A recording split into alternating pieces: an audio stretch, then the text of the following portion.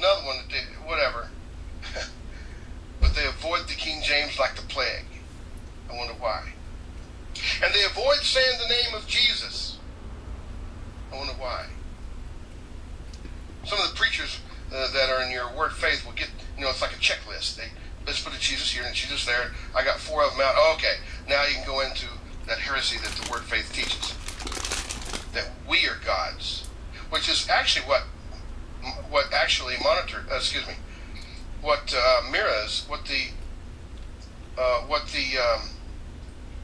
I'll get it out in a minute. The Masons believe the skull and bones, 322. Yeah, we'll talk about that in a minute. We'll be back after the station break. Now, why would you think that's bad? They've isolated our people, made us disconnect. They say the things that made us great are politically incorrect. They give illegal aliens more rights than you and I, while they hold transparent meetings behind.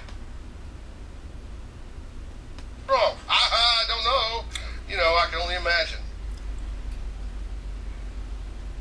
I'm not kidding you, family. I'm not kidding you. On a farm 6 miles outside this gambling town, Jason Chamberlain looks over a flock of 50 smelly sheep, many of them possessing partially human livers, hearts, brains, and other organs. The University of Nevada Reno researcher talks, and I'm going to read this. I'm reading it to you. Normally I don't read it, but I'm going to read it. Talks matter-of-factly about his plans to euthanize one of the pregnant sheep in a nearby lab. He can't wait to examine the effects of the human cells he had injected into the fetus brain about 2 months ago. Are these people sick or what?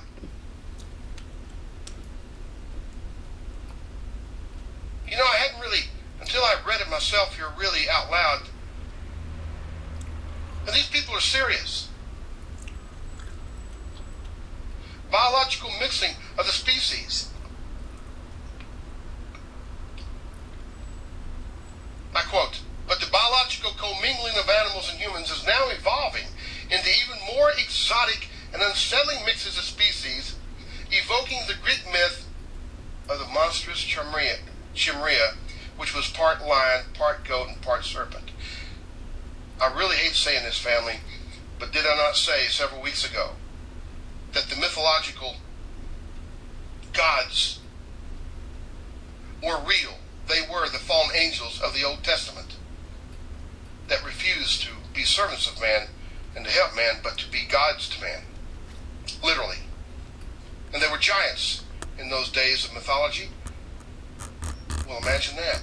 In Genesis 6:4, it says the same thing. They were Nephilim. Hercules, Nephilim. And did they not have animals that were genetically altered? Now, does that notion sound out of whack? Because if they report this officially in public, here is their little secret. Their secret is they're already 50 and 100 years ahead of this.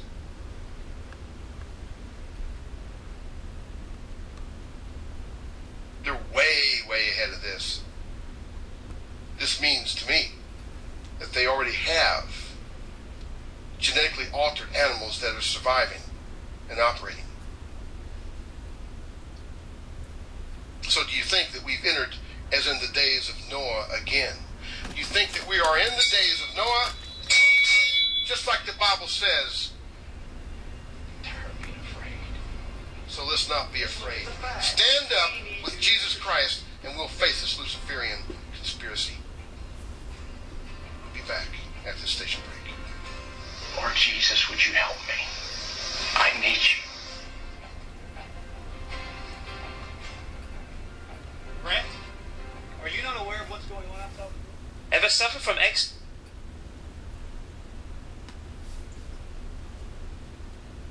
This is not through God.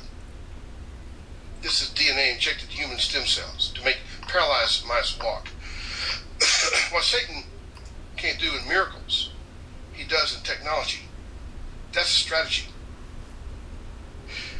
Now I'm getting to the point here in a minute. worrisome to some scientists are the nightmare scenarios that would rise from the mixing of brain cells.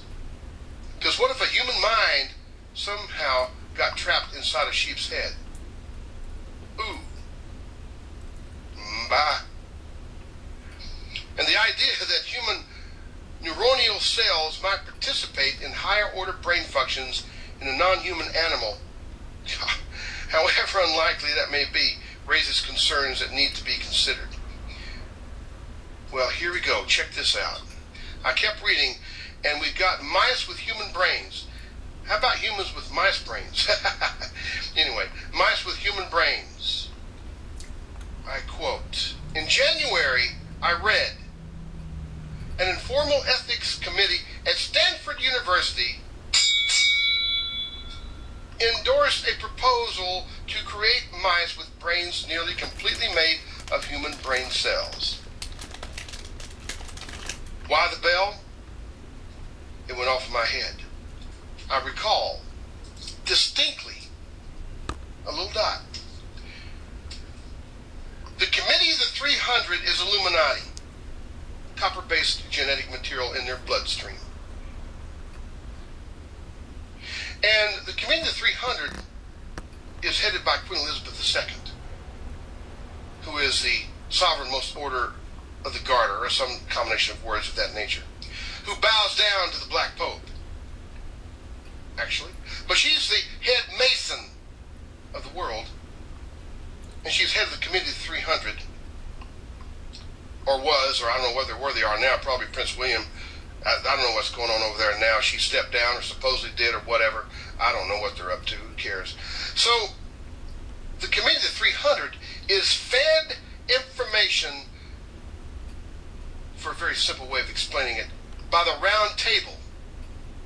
The Round Table consists of the Trilateral Commission formed in 1973 by Brzezinski, Kissinger, Bush, all these yahoos, and it was Council of Foreign Relations. Council of Foreign Relations is the Illuminati in the United States. The United Nations, the Bilderberg Group, ding ding, the Club of Rome, population control, kill everybody, Club of Rome, and the Royal Institute of International Affairs,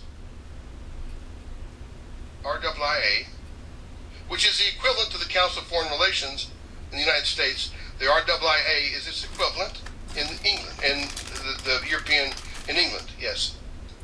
Okay, you got that. The Round Table, they have the hierarchy, they sit around some table or whatever the heck, I don't know what, and they yak, and they talk about all the way they're going to control our lives. They're led by Satan. Now, check this out. The Round Table, of which one of the members, as I said before, is the Royal Institute of International Affairs. Underneath that Illuminati organization is Tavistock. Tavistock goes back. Trained Hitler.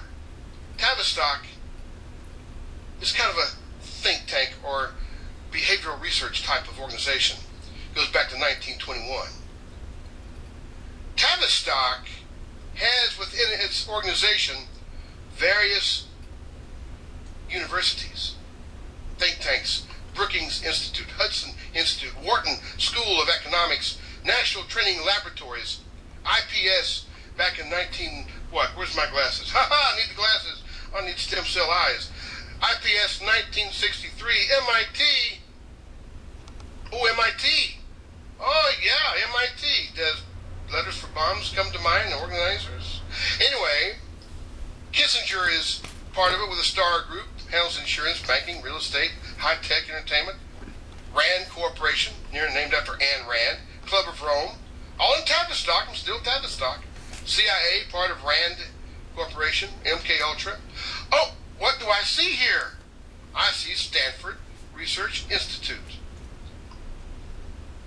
Well, butter my butt and call me a biscuit.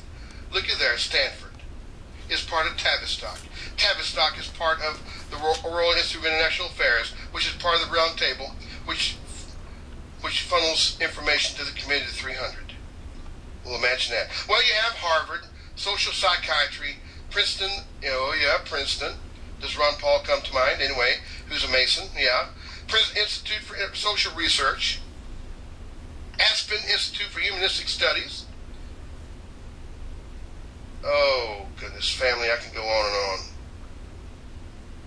Did you know that the ADL, while I'm thinking about it, the ADL, Anti-Defamation League, which they make you think is Jewish, oh, you'd be surprised by the ADL, is linked up to MI6, which is really close to the Committee of the 300, by the way. Imagine that. You got Permadex, U.S. National Reconnaissance Office, part of the Committee of the 300. Oh, boy. And the International Institute for Strategic Studies. Did I say that too fast? No. Bilderberg with MI6. ADL, MI6. All connect. Rhodes Scholars, Oxford. Way up there with the round table. Rhodes Scholarship Program. If they're a Rhodes Scholar, they're a part of the globalist agenda. Every cotton-picking one of them. They don't pick just anybody for Rhodes Scholarships. Billy Bob Clinton was. He was a Rhodes Scholar. Several others were Rhodes Scholars that worked for the agenda. And some of them believe they're on our side. And they don't believe, they try to make us think they're on our side, but they have other agendas.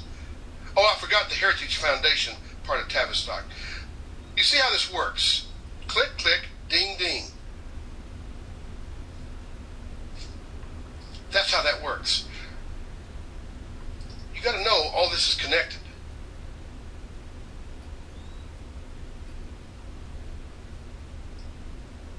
Very much connected. That kind of blew me away a little bit. Is that obvious? Mice with human brains. Can you imagine? And they give you all the good parts about it, of course.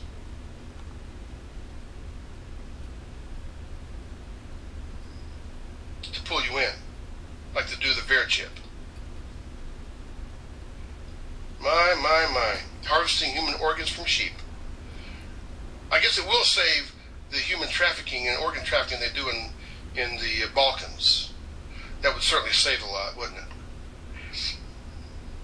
Oh yeah, I could tell you some stories. I may do that this week. I say may, it depends on the time. I'll tell you all about the human trafficking they do in the Balkans, through Serbia, Albania, Kosovo. It is massive, massive, and very lucrative. A very, very lucrative business. Besides trafficking children, they traffic organs. And I'm not talking the kind you play in churches either.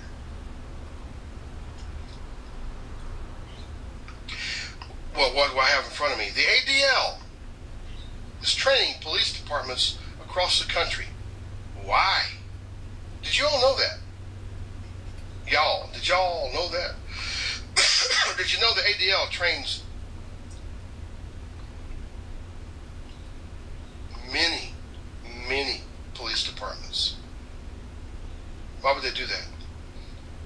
An ADL expert participated in the first annual Urban Shield training exercise in Oakland, California. SWAT teams and had an exercise. 2-day law enforcement training held in Utah. ADL. U.S. military investigators trained. He conducted the training at Fort Leonard Wood, United States Army Basic Training Post in Missouri Ozarks. Oh, the Ozarks. Oh, you mean the ADL and the Illuminati black-booted whatever is in the Ozarks, Missouri. Uh-oh, Ozarks have got Illuminati there. Watch out. I'll be back at the station.